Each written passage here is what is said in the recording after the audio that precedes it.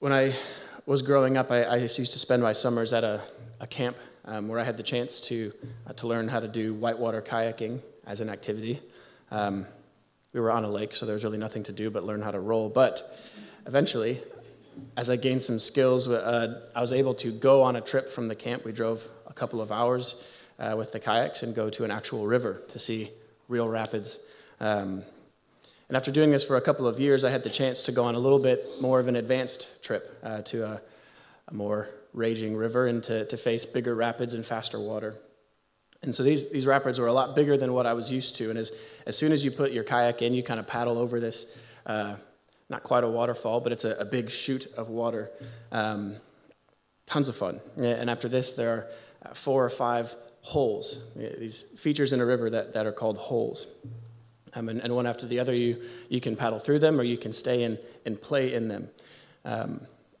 But one of the reasons that it took a couple of years before they invited me to go on this bigger river is because there are 2 kinds of holes on a river in a rapid. The first kind is a lot of fun. You can paddle into it and you can surf it kind of like a wave in your kayak. And there are kayaks designed specifically to sit in these and do tricks. They're about this long and very hard to get into, but it's a lot of fun. But the second kind of hole isn't fun at all, really. It has a stronger current, and it keeps pushing you upstream. And when you're sitting in a kayak looking downstream, all of the holes look basically the same. There's a little bit of a drop, and then you can see some foamy white water. The kind of thing that excites me and might scare some of you. Mike and I can go do that ourselves. But these second kinds of holes, these dangerous holes, are different. Because you can try to paddle out of them, but the current on the surface of the water stretches so far past the drop that it keeps pushing you upstream, even while the water going down this little drop pushes you downstream. And so you can get caught in these. It's why man-made dams are so dangerous, because they're designed to create this hole that circulates water and keeps stuff there underwater. Well, these rapids that we would go to, this bigger one, they had one really, really bad hole. And it stretched across probably 3/4 of the river. So you had to paddle far to one side to avoid it. But this hole looked so calm, so gentle, and it probably only dropped, a couple of inches or centimeters. From upriver, it certainly looked like it was the calmest part of the river so far. After going down this big chute and pushing ourselves through these 4 or 5 big holes, it looked like the easiest feature that we had come across. And unless my leader had warned me first, I would have paddled right into it, only finding out when it was too late that I had paddled into what they called the death hole. Wasn't actually that dangerous, but it was not fun.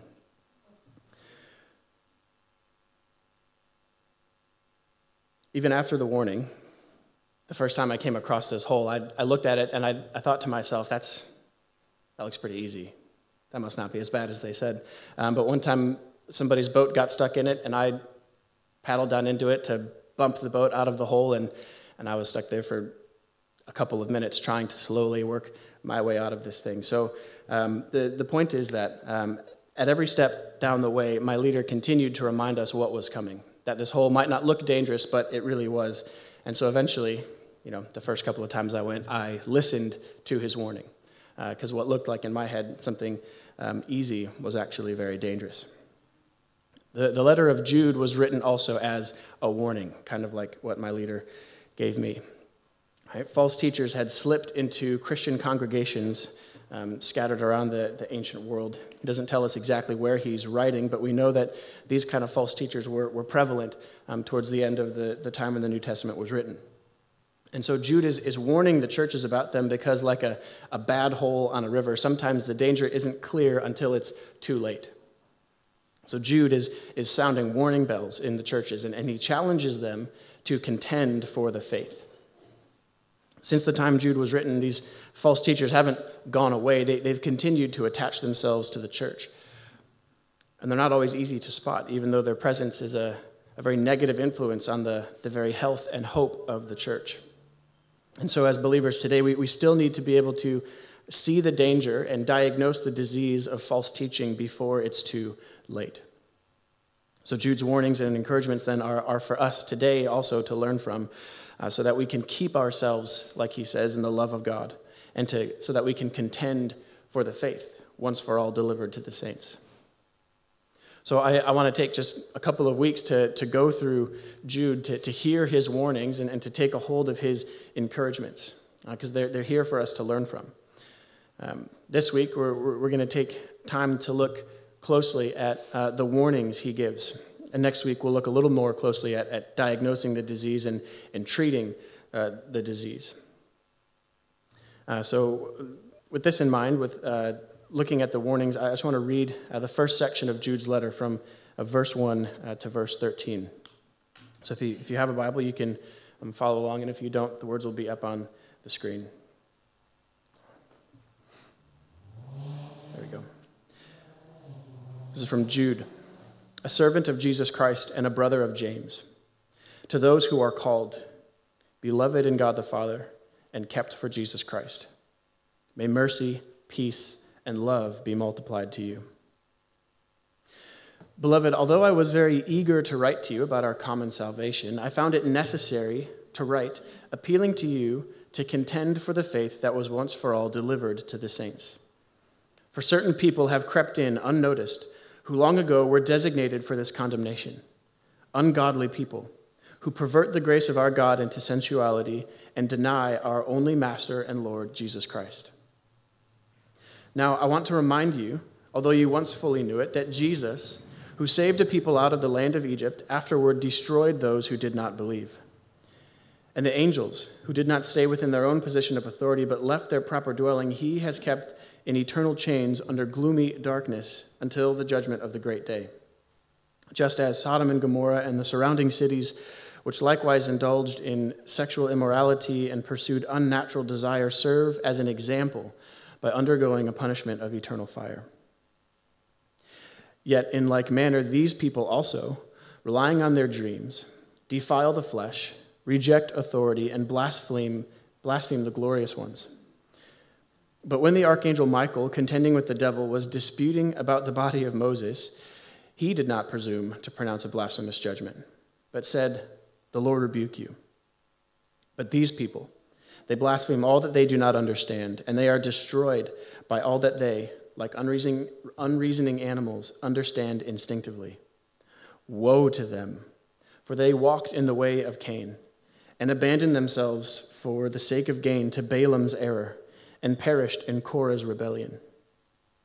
These are hidden reefs at your love feasts, as they feast with you without fear. They're shepherds feeding themselves, waterless clouds swept along by winds, fruitless trees in late autumn, twice dead, uprooted. They are wild waves of the sea, casting up the foam of their own shame, wandering stars for whom the gloom of utter darkness has been reserved forever. This is God's word. It's just the first 13 verses of this short letter, written by someone named Jude, someone who introduces himself to us as the brother of James. He introduces himself also as a slave or a servant of Jesus Christ.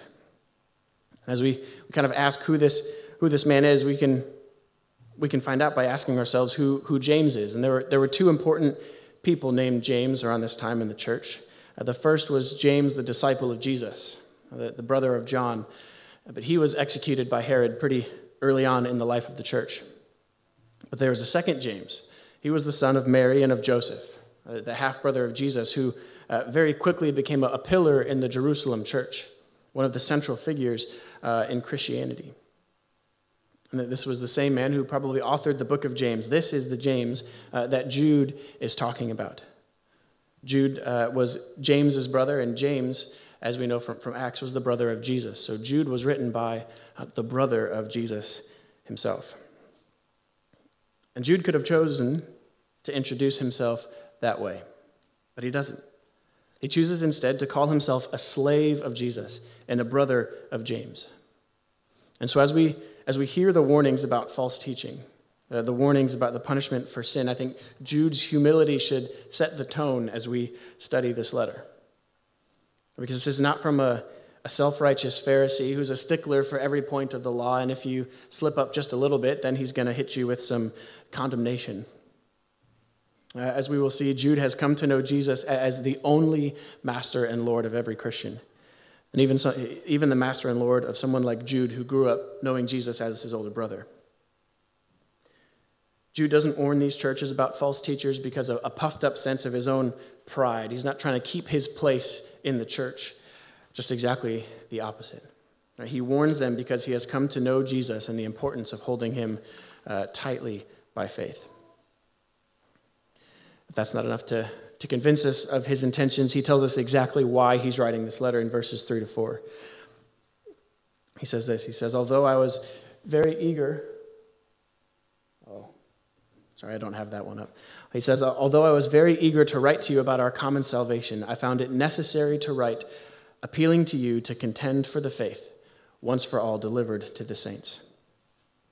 Jude, from wherever he is, has heard of a danger.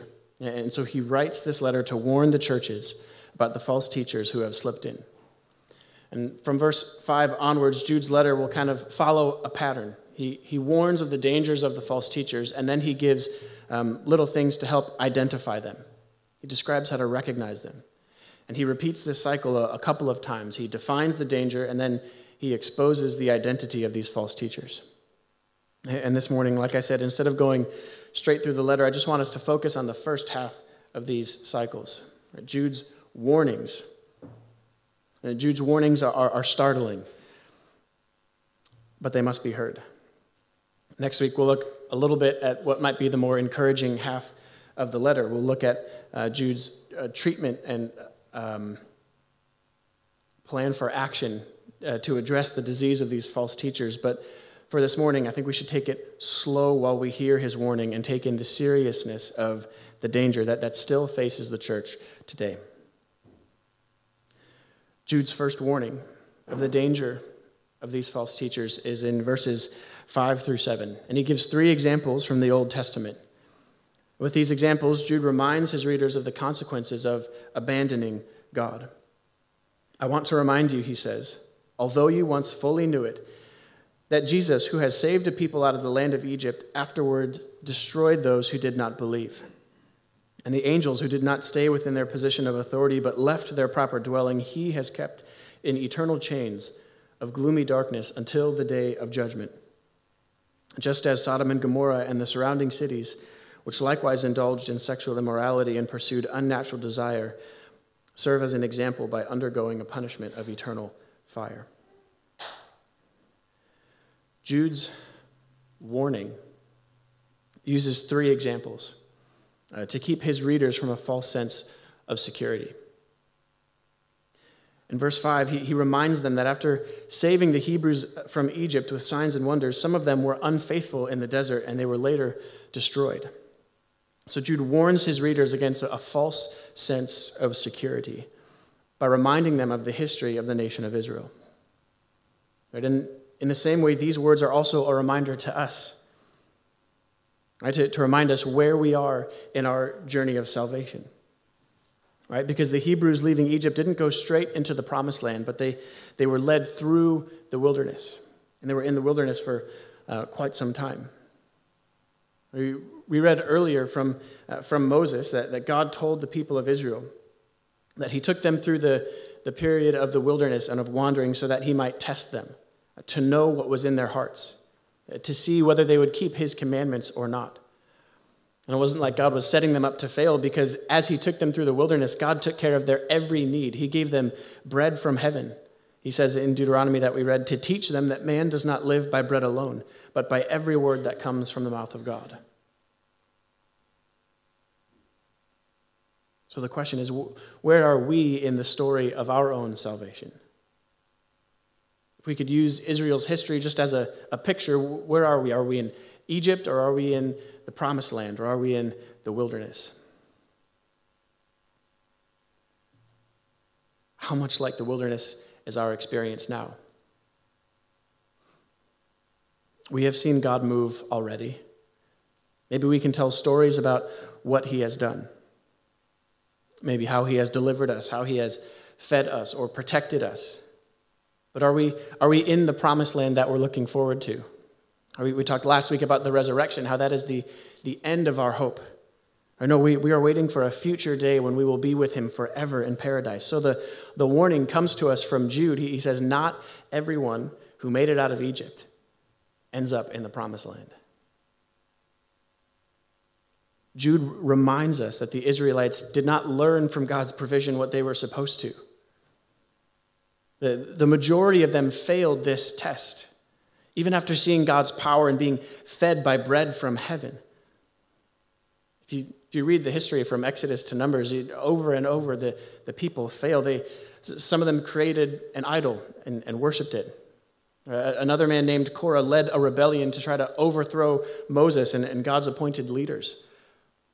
Some were even led by a prophet named Balaam to worship the pagan gods of their neighbors.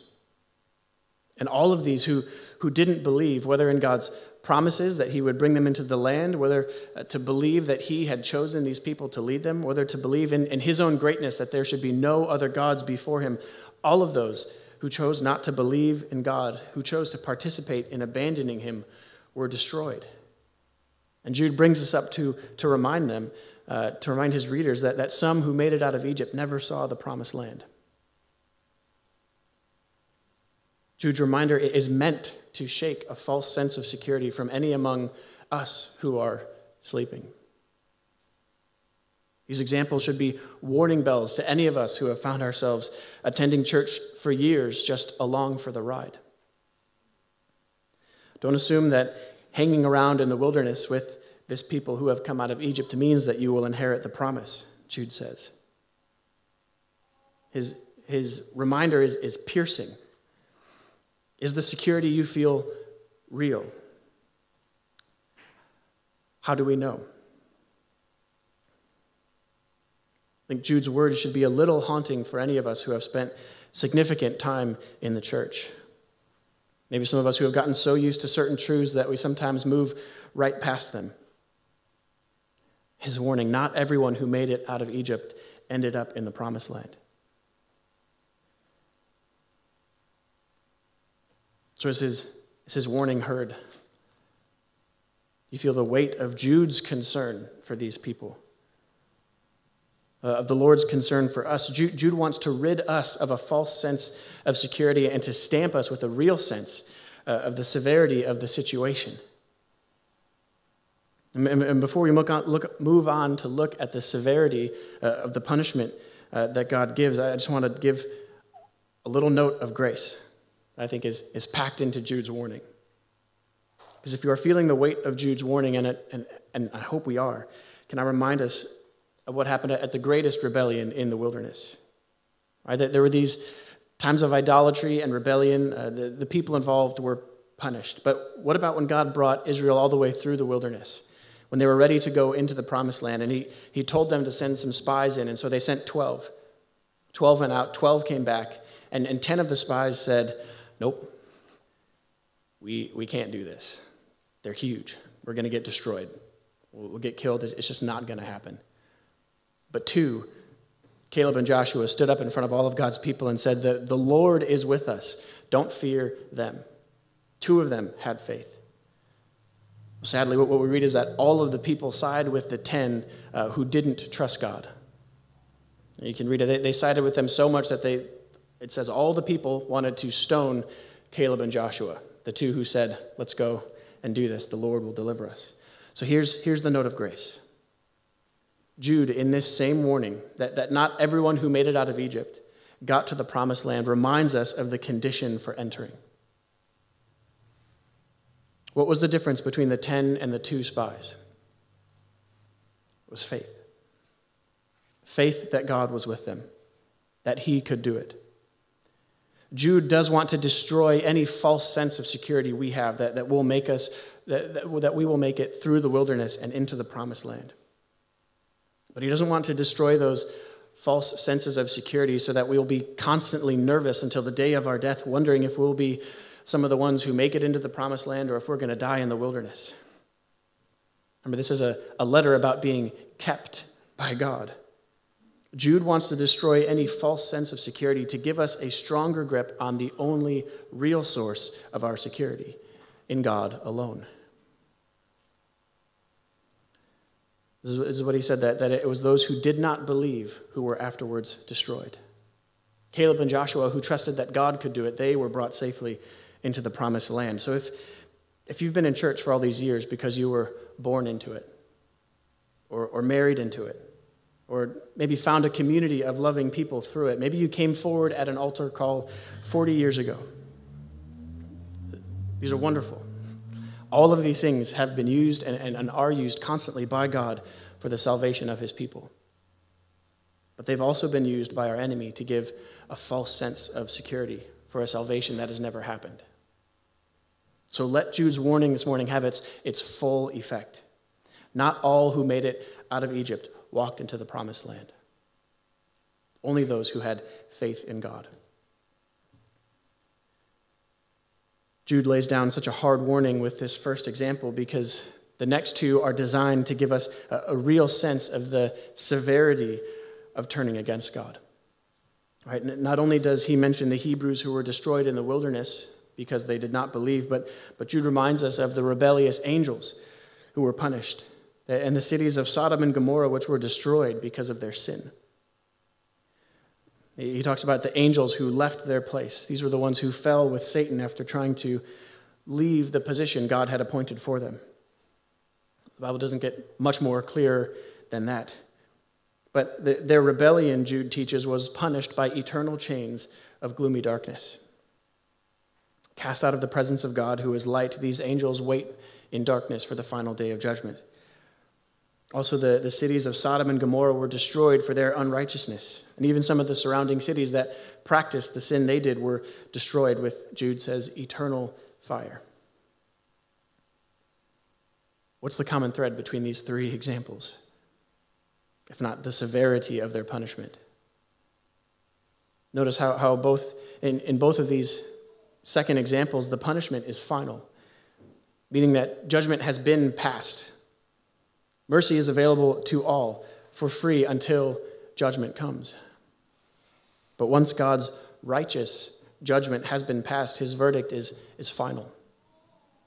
Look at the punishment of the angels in verse 6. He says that they are eternal chains. And for Sodom and Gomorrah in verse 7 is eternal fire. This is final judgment. This is not a sermon on hell, but can we just take a second to see the reality with which Jude is presenting this to us? The reality of the punishment Jude is warning. We use the word hell in English to speak of the place and the punishment that Jude is describing.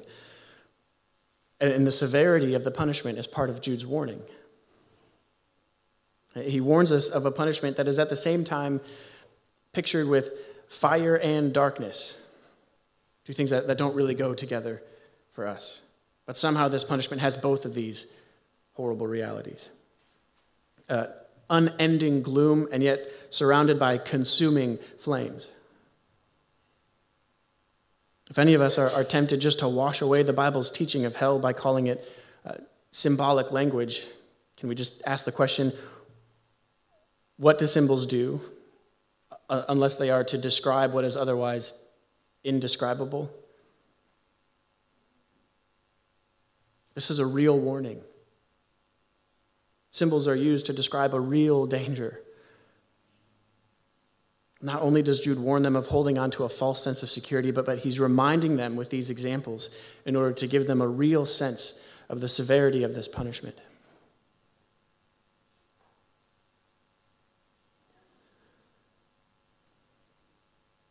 Jude's first warning shakes any false sense of security that the church might have. And his other examples underline the real sense of severity for the punishment of abandoning God. And in verses 12 through 13, Jude finally warns the church about the subtlety of false teachers. I think he's so heavy on these realities that we know from Scripture because the teachers that have slipped into the church are so subtle in the way they twist things.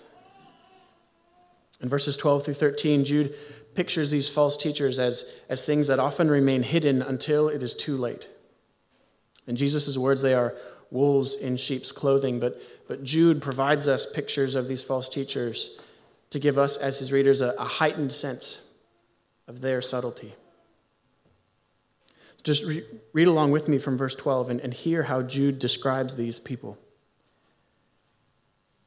He says, "These people are hidden reefs at your love feasts, as they feast with you without fear.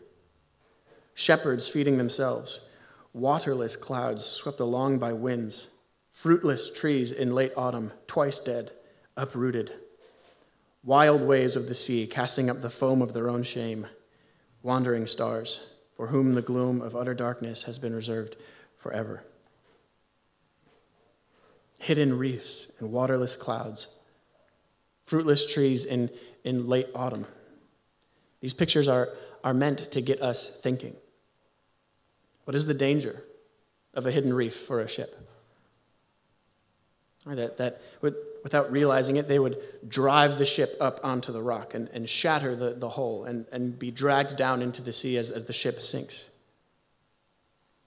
What is the danger of waterless clouds, other than empty promises that stir up hope only to dash the hope to pieces, or maybe to wither the hope up when the clouds are blown away without a drop of rain?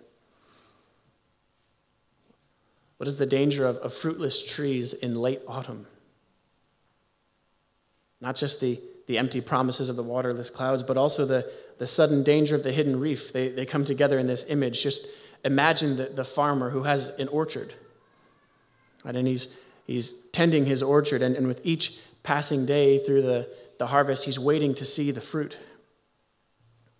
And as each day ends, the uneasy feeling in his stomach grows and grows until one day the time for harvest has come and gone, and his fruit trees have still given nothing. In the meantime, there's been no chance to plant anything else because of the care these trees needed, and so disaster comes slowly but still suddenly as he realizes all too late that his trees are going to give him nothing for the winter. What is the danger of allowing false teachers into the fellowship of the church? What is the danger of listening to the ministry of people like Jude's opponents? The danger is that the disaster they may bring will be just as sudden as the sound of a ship grating over the reef. Their promise is just as empty as the waterless clouds, leaving a community thirsty for the real fountain of life in Jesus Christ. For some, the warning will come too late.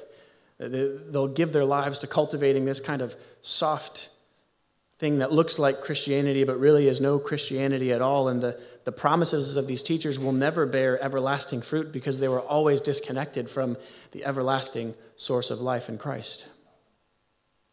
Twice dead, fruitless, and uprooted at the end of autumn. These pictures make it clear what Jude meant when he said back at the beginning, he said, I found it necessary to write to you, appealing to you to contend for the faith, once for all delivered.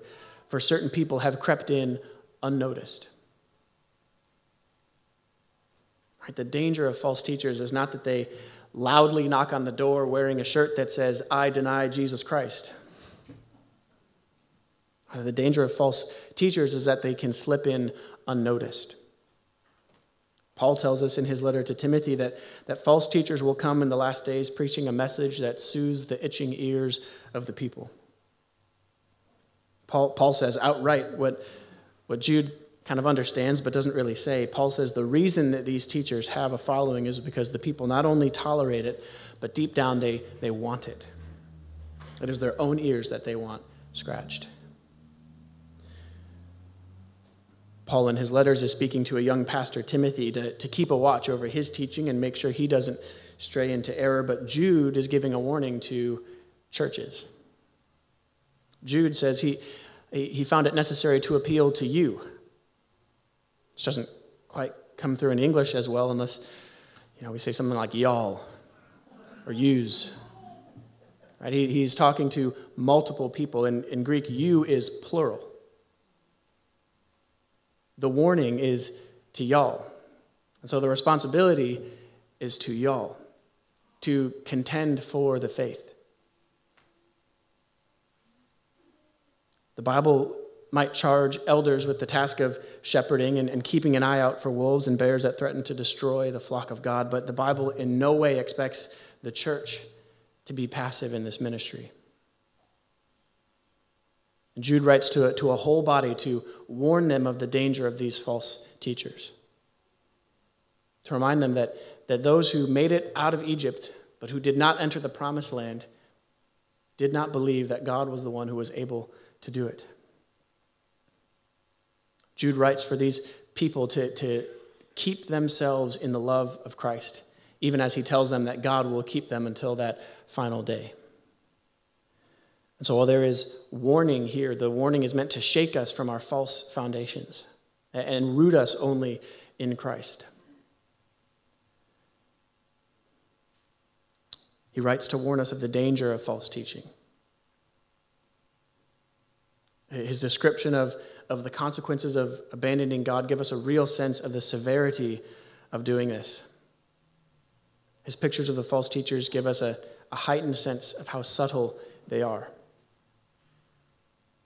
And all of these things work together to create a picture of a danger that is very real and very persistent in the church. So from this church, may we not ever forget this ever-present danger.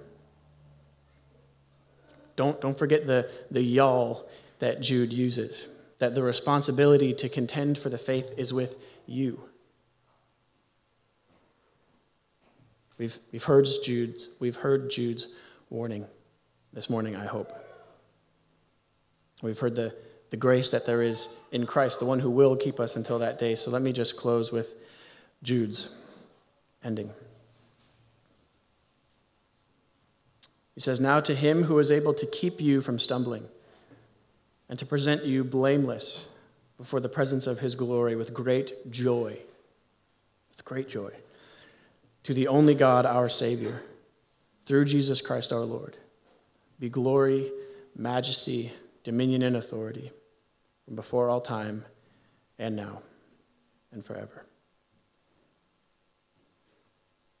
Almighty God, by your Spirit, would you give us ears to hear your warning this morning? Would you keep us in your love? And in that final day, may we be found to stand before you unashamed by Christ who saves us. Shake from us any false foundations, any security that should not be there, and set our feet firmly on the foundation of Christ. Keep us kept. We pray in his name. Amen.